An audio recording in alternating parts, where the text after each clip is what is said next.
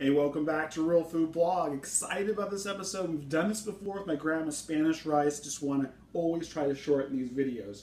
So basically what we have any type of cooking oil, whether you're using canola or vegetable oil, coated the bottom of a skillet, okay? It's set over medium heat right now, and what we're going to do is we're going to add a half an onion, okay, whether it's a yellow onion or a white onion, it doesn't matter. Okay, but preferably yellow or white for this, just because it's my grandma's recipe. Hi, Avery.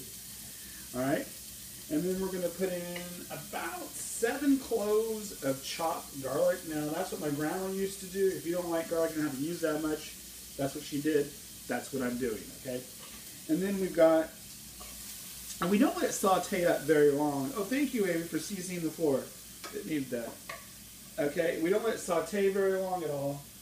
And we're going to put in about a cup of long grain white rice.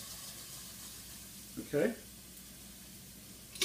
We're going to put a little bit of salt into this, okay, as well.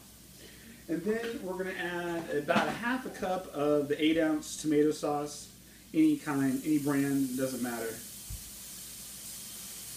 Okay, so about a half a can of that.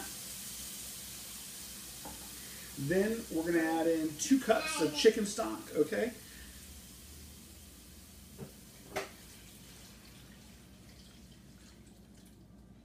And then we're going to let this come up to a boil. Once it comes up to a boil, we're going to turn it to low, okay? Like a low simmer for about 15 minutes, no peeking. You want to stir it before you put the cover on, and then you're going to cover it, okay? And then 15 minutes later, you check on it.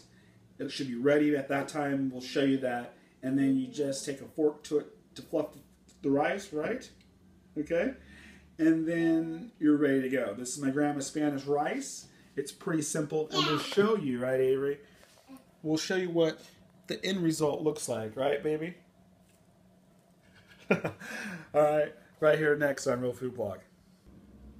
All right, welcome back to Real Food Blog, and check out my grandma's Spanish rice.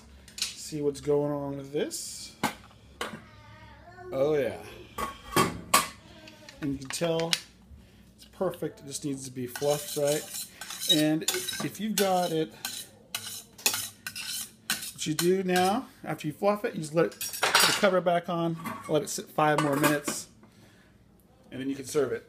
Avery loves this rice, and this is probably one of the main dishes we always have, right?